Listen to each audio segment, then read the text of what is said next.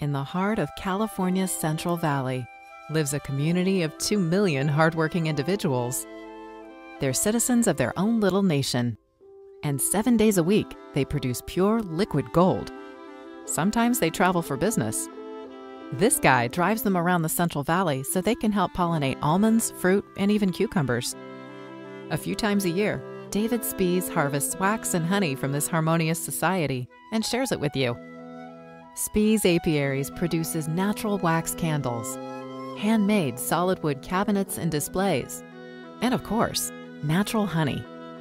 The Spease family started their honey business 5 years ago by accident when a beekeeper asked them to watch over their hives for the winter. Since then, they've become caring stewards of these busy members of the agricultural community. Every jar of Spease Apiaries honey is locally grown and packaged in authentic Kerr jars. The candles are hand-poured and carefully molded.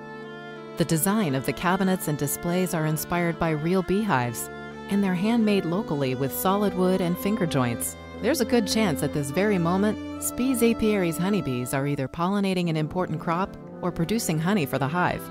But in those cold months when they take a break, the bees enjoy a little pampering, courtesy of the Spease family. Spease Apiaries. Real, local honey.